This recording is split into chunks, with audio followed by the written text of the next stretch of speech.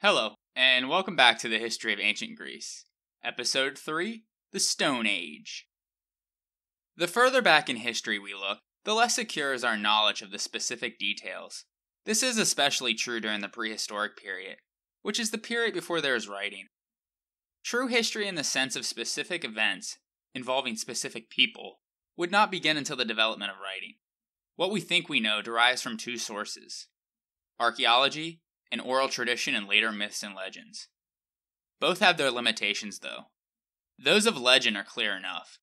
Stories grow and are distorted as they are handed down orally from generation to generation. Circumstantial detail often derives only from the storyteller's imagination. Then, when writing did develop, the early historians used these myths as historical fact in reconstructing the early history of the Greeks. Modern historians thus must treat these tales with skepticism, although it is possible that some of them contain small elements of truth. Archaeology deals directly with the raw material of history, but it must be interpreted. Conclusions often have to depend on samples, and the samples may be unrepresentative or insufficient. Plus, new evidence can be unearthed that radically changes our interpretation. So keep in mind that until the advent of writing, all dates are approximate and subject to controversy. With that warning out of the way, let's try and piece together a narrative for the earliest dwellers of the Greek mainland and the Aegean Sea. Our story starts tens of thousands of years ago, in the latter portion of the Stone Age. So named because the people primarily used stone, in addition to bone and wood, to make tools and weapons. The Stone Age is conventionally subdivided into three periods: the Paleolithic, which is Greek for Old Stone; Mesolithic, Middle Stone; and Neolithic, New Stone. The first human beings in Greece, and ostensibly Europe, probably migrated there from the African continent, via the eastern Mediterranean and Anatolia, which is modern-day Turkey. A hominid skull found in the Petrolona cave, in the Halkidiki Peninsula in northern Greece, has been dated to at least 200,000 BC. As early as 50,000 BC, the Neanderthals, whose name arises from the finds of their remains in Germany's Neanderthal Valley, were migrating south into the Balkan Peninsula, and then into Greece, to avoid the current ice age. The plains of Thessaly were particularly popular with hunter-gatherer populations during this period. They went as far south as the plain of Elis, in the Peloponnese Peninsula. There, evidence of Neanderthal fossils have been found at the Kalamakia cave. Anthropologists believe that the first real signs of modern human activity in Greece, with the Homo sapiens, started around 40,000 BC. These early humans are sometimes referred to as Cro-Magnon by archaeologists. In any event, they eventually completely replaced the earlier populations, like the Neanderthals. How this happened remains largely unknown. Perhaps the newcomers were better suited to cope with natural disasters. Perhaps tremendous floods covered the plain of Thessaly for many years and forced the populations there to flee to the surrounding hills, where food would have been harder to find. We may never know the real reason, sadly. The first evidence of Homo sapien activities can be seen at the Frankly Cave, overlooking the Argolic Gulf on the eastern part of the Peloponnesus Peninsula. These hunter-gatherers started calling the cave home as early as 20,000 BC, and would inhabit the cave for the next 17,000 years, providing a treasure trove of finds for archaeologists. So that's our best guess at a chronology for the Paleolithic inhabitants of Greece. I want to note that it would be misleading to refer to these people at this early date as Greeks, in the same sense in which that term is applied to the region in historical times. There is no evidence, such as language, to allow us to distinguish clearly among different ethnic groups in prehistoric Europe, on the criteria used for populations of later periods. Regional differences among prehistoric European populations probably existed, but we are not in a position today to identify them confidently. Therefore, during the Paleolithic period, the inhabitants of Greece were, as far as we can tell, a subset of the general population of prehistoric Europe at large. Archaeological excavation of prehistoric sites allows us to reconstruct a bare-bones outline of the life of Paleolithic hunter-gatherers.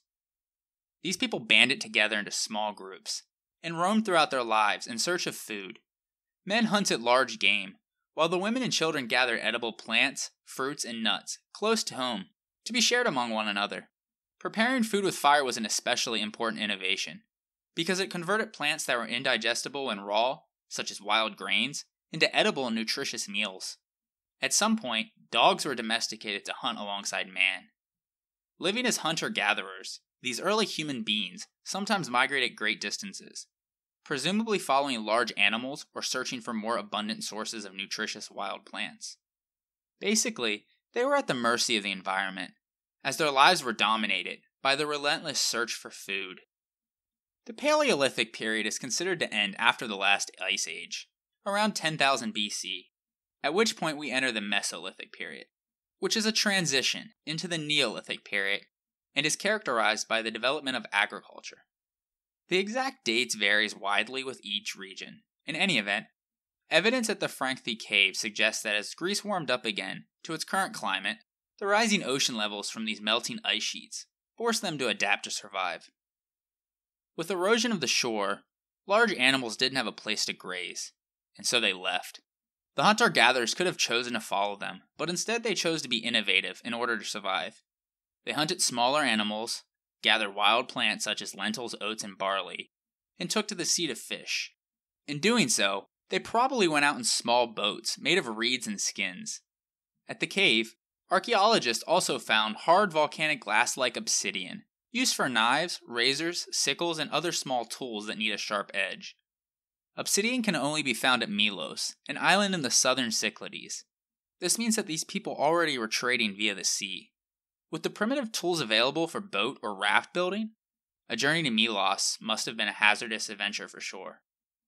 Since hunter-gatherer populations came to depend increasingly on plants for their survival, they needed to develop a reliable supply. The answer, which took thousands of years of repeated trial and error to learn, was to plant part of the seeds from one crop to produce more of that crop. Wild crops, such as oats, barley, and lentils, were now being harvested. Knowledge of this revolutionary technology, agriculture, first emerged in the Near East and slowly spread outward. Evidence from the Frankfurt cave and the plain of Thessaly shows the new technology had reached Greece by around 7000 BC. How the knowledge of agriculture made it to Greece is unknown. It may have been introduced to Greece by newcomers from western Anatolia. Regardless, Neolithic women probably played a major role in inventing agriculture. After all, women in hunter-gatherer societies had developed the greatest knowledge of plants, because they were the principal gatherers of it. During this same transitional period, people also learned to breed and herd animals for food, thus helping to provide the meat formerly supplied by hunting large mammals, many of which would have been hunted to extinction by now. The first animals to be domesticated as a source of meat were sheep and goats. The production of food laid the foundation for other monumental changes. Because to farm successfully, people had to live in settled locations. Permanent communities of farmers, comprising a built environment with a densely settled population, constituted a new stage in human history. Sizable Neolithic villages sprang up in Macedonia, at Nea Nicomedia, and further south in Thessaly, at Sesklo and Dimini, by 5000 BC, concentrated in the few plains suitable for agriculture. Since most of its land wasn't arable, Greece hit a speed bump in its developmental history, because its food resources couldn't support a massive population boom, like what was happening in the Near East at this time. It would be thousands of years before Greece caught up. The permanent houses of these early settlements were mostly one room, freestanding, in a rectangular shape, and were up to about 12 meters long. At Sesklo, some Neolithic houses had basements and a second story. They were usually built with a wood frame, daubed with clay, but some had stone footings supporting mud bricks. The inhabitants entered through a single door, and baked food in a clay oven attached to the back or side wall. At Dimini, a series of low walls encircled the settlement. Settlements like those at Sesklo and Dimini had populations of perhaps several thousand each. The production of agriculture also led to the development of pottery, since they would need vessels to store the food in. Because of its importance for dating, pottery has been studied extensively and will be mentioned often on this podcast. Pottery is classified into styles that separate chronology. The earliest pottery in Neolithic Greece was without decoration. But during the Middle Neolithic period, artists would paint or incise linear patterns on the surface, often in the form of zigzag lines. By the end of the Neolithic period, pottery was becoming increasingly sophisticated. The basic type of pots are much the same or with slight differences throughout Greece, indicating that there must have been communication and trade taking place. Archaeologists have found many baked clay sculptures from this time, many of which are of women, called Venus figurines, after the Roman goddess of sexual love, whose Greek equivalent is Aphrodite. They are sculpted with extra-large breasts, abdomens, butts, and thighs, all suggestive features of fertility. The traditional belief is that they represented the mother goddess, whose fertile abundance gave them life. Their exaggerated features suggest that the people to whom they belonged maintained beliefs about fertility and birth and may even had communal rituals. Needless to say, Neolithic people didn't have a modern understanding of science, so things like pregnancy and birth must have been an object of wonder. This was only mystified with the agricultural miracles of germination and growth. Female figures dominate Neolithic statuette art, although male figures also exist. Males are chiefly distinguished by a projecting phallus. These figurines were not at all standardized, and they show up in a variety of postures and shapes and sizes. Since the community could produce enough food without everyone having to work in the fields or herd cattle, some workers could become craft specialists, producing goods for those producing the food. These artisans not only fashioned tools and containers from the traditional materials of wood, bone, hide, and stone, but also developed new technological skills by experimenting with metal around 4000 BC. Other workers specialized in weaving textiles. In addition to craft specialization, trade also played a role in the economy of these early villages. The trading contacts the villagers made with other settlements meant that their world did not consist merely of isolated communities. A consequence of the increasing specialization of labor was the emergence of a social and political hierarchy. The need to organize the exchange of food and goods between farmers and craft specialists created a need for leaders, with greater authority than had been required to maintain peace and order in hunter-gatherer bands. In addition, households that found success in farming, herding, crafts production, or trade made themselves wealthier, and thus different from less successful villagers. There developed different social classes, based upon how much was generated, concepts not normally seen in tribal societies, where resources were pulled together so the tribe can survive.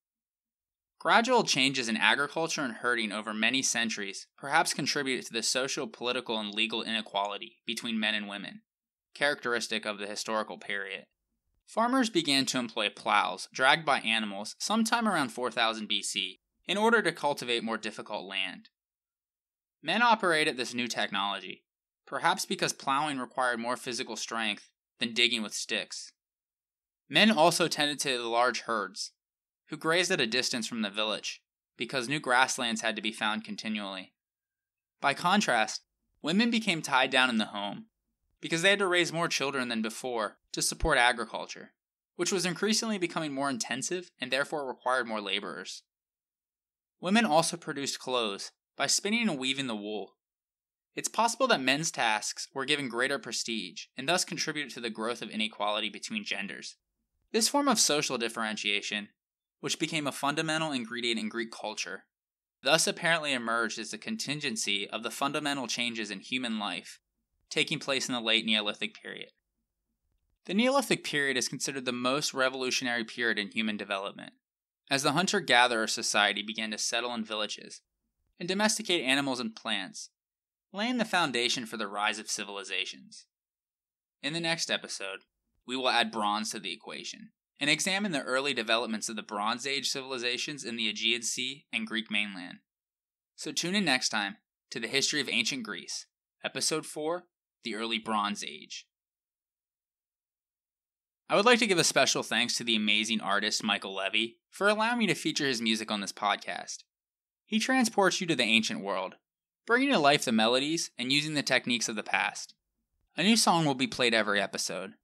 This one is titled Hymn to the Stars, from his new album, The Ancient Greek Cathar of Classical Antiquity. If you like what you heard and are curious to learn more about ancient Greek music, check out his website at ancientlyre.com. His albums are available in every major digital music store, including iTunes, Amazon, and Spotify.